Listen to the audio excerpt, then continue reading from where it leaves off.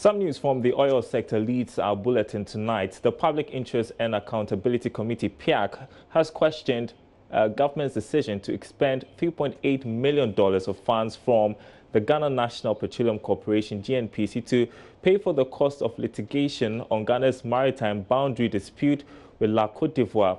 According to the committee, the entire cost of the dispute should have been funded by government and not the GNPC. Ebenezer Sabote has the rest of the story. According to the PIAC annual report of 2017, the GNPC spent about $3.8 million on legal fees, secretarial and other expenditure during the International Tribunal for the Law of the Sea, ITLOS, litigation at The Hague. Chairman of PIAC, Dr. Steve Mantiao, in an interview with members of the Institute of Financial and Economic Journalists, called for a probe and urgent steps to refund the cash to the GNPC. Also speaks to the way we are abusing the GNPC as an entity. We did not set GNPC up to be paying our litigation fee for us as a sovereign country. Okay, and the dispute between Ivory Coast and the Republic of Ghana were disputes between two sovereign states. Properly, you actually finance your litigation costs through your budget or through whatever contingency fund that you have. Again, we have a Ghana-Ivory Coast border dispute or commission. And so if government actually had provided or budgeted for the amount, you disburse the amount to the commission to take responsibility for financing the cost of our litigation through the boundary commission. The GNPC has in recent times been cited for some corporate governance inconsistencies between its board chairman and chief executive. According to Dr. Mantiao, the political interference as a result of the turf war will have serious implications on doing business with international firms. GNPC is a commercial entity, and so when you politicize it the way we have, you make it unattractive for the company to attract the brightest and best and the good companies of this world. Secondly, for a company that behaves, takes money and applies it to areas that are not its core functions, you find it difficult if any financial institution were to do any due diligence for the purpose of lending money to GNPC. I doubt a GNPC will go through. Dr. Mantiao met members of IFED as part of dissemination workshop sponsored by German International Corporation, GIZ, to discuss the findings in its annual report. PIAC has called on Parliament to intensify its role of ensuring that budgeted expenditure for GNPC falls in line with its core mandate. Eben Sabote's report for Joy Business. Now, government has now taken steps to secure financial and insurance cover to support national disasters across the country. That's after signing an agreement with a specialized agency under the African Union called the Africa Risk Capacity to manage national disasters. George Yafe has more. The Africa Risk Agency is expected to also provide the required financial guarantees to help de-risk the agri sectors and minimize impact of natural disasters on other sectors of the country. It would also help government develop early warning sectors in managing disasters. Speaking to Joy Business after signing the agreement, Deputy Finance Minister Kweku Kwarteng told Joy Business the move would help reduce costs of doing business in the country. It makes doing business in our economy less risky, which has implications for the price of the facilities that we take. But perhaps more importantly, it signals to investors, not just financial investors, but people who like to locate their investments here. Board Chairman of the Africa Risk Capacity, Mohamed Biavugui, talked about how this deal would also help improve investments into the agricultural sector. This is now the permission to allow us to spend money here, combine our resources with those of the government in order to, as I said earlier, define that risk profile, get to a position where Ghana can decide exactly what are the nitty-gritties about protecting the country against drought. This time we are starting with drought. The National Disaster Management Organization, NATMO, also indicates that the agreement would help reduce the turnaround time for responding to national disasters. Eric Nanajman Prempe is Director General of the organization. We are a growing economy. We don't have enough financial resources, and that is the main reason reason why our response has always been challenged. But with insurance, the moment you have insurance, your response will be accurate at all times. That is why we are hooking up into this ARC thing. The Africa Capacity Risk over the years has already helped other African countries to effectively deal with national disasters. The deal will also help strengthen their disaster risk management system and access rapid and predictable financing when disaster strikes to protect the food security and livelihoods of the vulnerable population.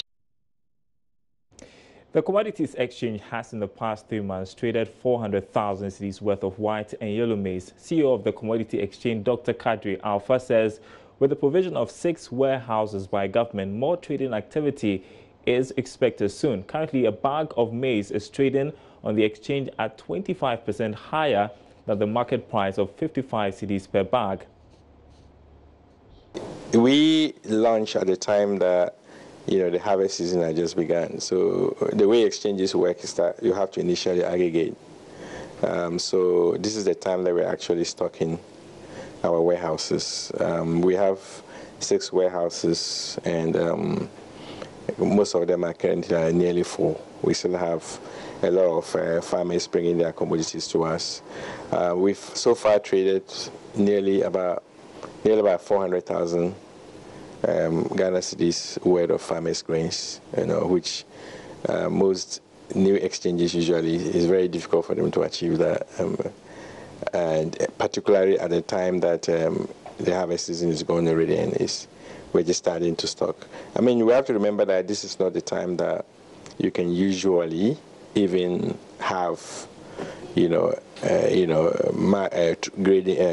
trading taking place in a structured system, because at this time everybody's harvesting, everyone can go out and buy the maize. But the most important thing is the services that we are providing at this stage, the drying services, the cleaning services, the storage services, the warehouse seats services, the grading services. That is key, because that is what actually improves the quality of the harvests, as well as prepare the farmers to have a better, prices in the future.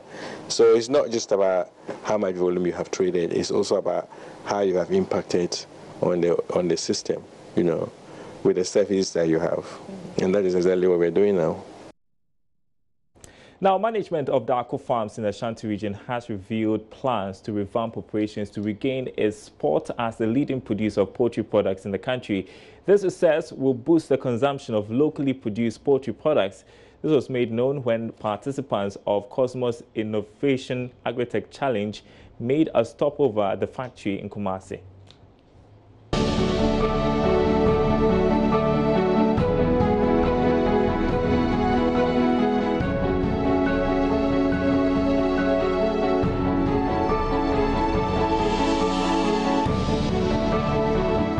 It started as an egg production company in 1967 and gradually introduced the rearing and processing of poultry as well as the production of poultry feed. However, due to some challenges, including unfair competition from imported frozen chicken, the company was forced to reduce production. Had some few challenges due to policy issues and then economic issues. That is where we are. General Manager of the company, Augustine Kuda, explains the company is now ready to move beyond its past challenges and improve the consumption of local birds. He added that the company would soon install new machinery that will enable it to slaughter 20,000 birds in a day. The challenge we have at this in this part of the world is that we produce in piecemeal. We don't do mass production, and for that matter, our unit cost tend to be very high. So right now, as part of our new strategy, is to produce about 20,000 birds a day. Our growth strategy is just to make sure that we bring down as much as possible our cost of production, so that at least we can produce more, grow, expand. Mr. Kuda added that as part of its involvement under the One District, One Factory program, the company is ready to offer training programs to farmers and entrepreneurs interested in poultry production.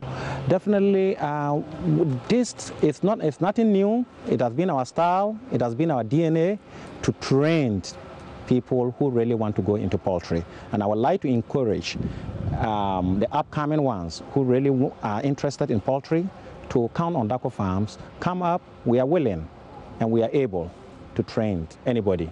Government spends an average of $150 million on the importation of frozen chicken annually, which represents 75% of chicken consumed locally. Karen Dodo's report for Joy Business.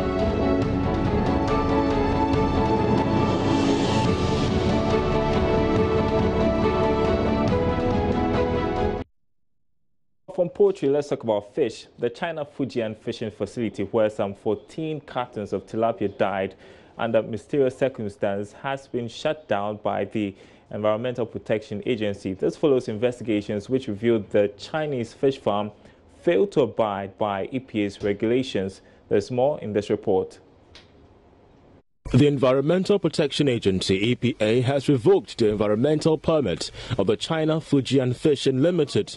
The EPA says investigations indicate the Chinese firm failed to comply with conditions of the agency's environmental permit in accordance with Regulation 26 of the Environmental Assessment Regulations. This finding by the EPA somewhat contradicts an earlier statement by the Minister of Fisheries and Agriculture, Elizabeth Afolekwe, who told Joy Business the main cause of the fish deaths were the rise in river temperature and the opening of the Bagri Dam. Suspected to have been some lack of oxygen because of the opening of the Bagri Dam. Some water gushed into the Volta Lake, and it brought down the levels of oxygen within the Volta Lake. And some farms that were not properly managed, because these farms, the cages were so close together, they were so packed, that in the least occurrence, there could be loss of oxygen within the environment that could also cause the fish kills. So these were some of the reasons that were raised. And then also this year we are thinking of, because of the misuse of antibiotics, we suspected bacterial infection on the Volta Lake, and we want to vaccinate. We do a mass vaccination. Some farms are already doing vaccination of the fish. The EPA has therefore directed the company to cease production with immediate effect, evacuate and destroy all strains of tilapia at the facility by March 8, 2019. You're watching Business Live. Now, the Executive Director of the Policy Initiative for Economic Development, Daniel Amate, is advocating the creation of an economic model for the 6 newly created regions. He says without a clear strategy, the new regions would contribute little to economic development.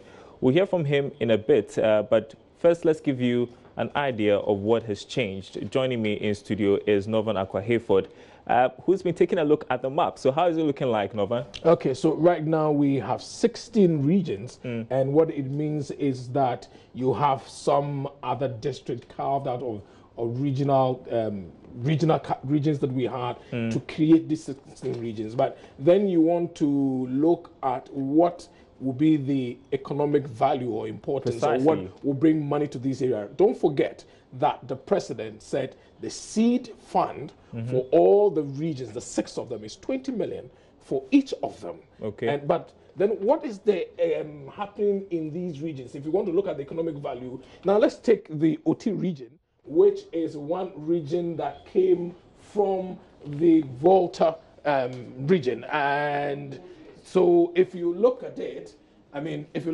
what it means is that the OT region, you want to know what exactly is going on there in terms of what are the economic activities in that area. I know there's a lot of farming over there. I know there's the cultivate rice a lot, if I'm not mistaken. Well, yes, you can think of that. And they are more into crop farming, livestock, and inland fishing. Okay. That is in that particular area. Because don't forget that you have the Krachi, Ketekrachi, and all those areas found within the Oti region. And that's mainly what they do there. And then when you want to look at the kind of foodstuffs when it comes to the farming that they do, you're talking of yam, you're talking of cassava, you're talking of some cereals and legumes. Those are the things that happen. Let's move up north, because we have, is it 3 more regions up north? Yes, you have the northern east, and then you have the savannah, okay, which came from the northern region, if you want to say it.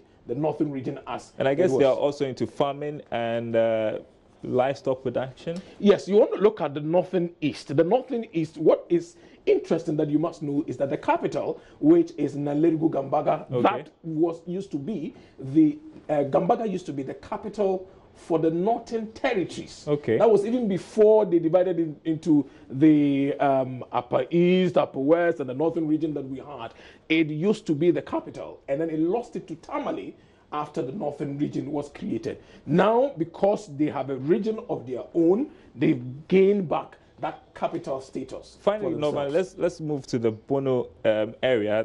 We have Bono Ahafo now. We have Ahafo. We have Ahafo itself, right? Ahafo itself. And then Bono East. And then you have the Bono East. What happens over there? Okay, so if you want to look at the Bono East, don't forget that that area, which has its capital as Techiman, more of tomatoes. Okay. I mean, and you have a tomato factory actually situated in that area. And then if you want to talk of the western north region, which is Sehi, Awaso area there, don't forget cocoa, timber, rubber.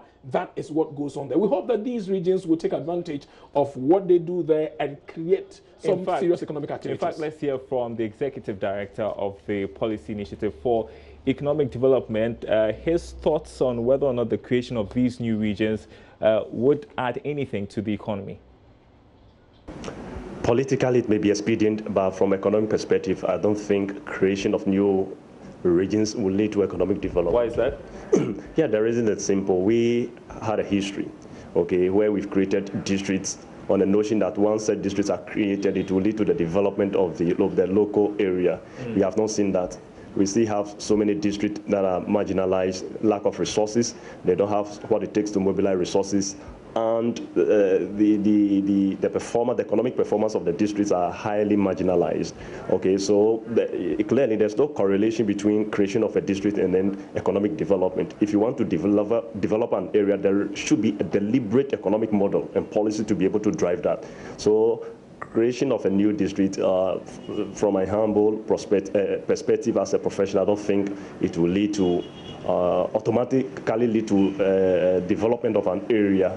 It needs to be a conscious development model towards that. If you can do that, then of course it will lead. But just the creation of a new district will not, lead to economic development of the area. Okay, but there are positives to this, because with the creation of the new regions, we expect that there will be creation of jobs to deal with unemployment situation in the country. But that's just not the only thing, right?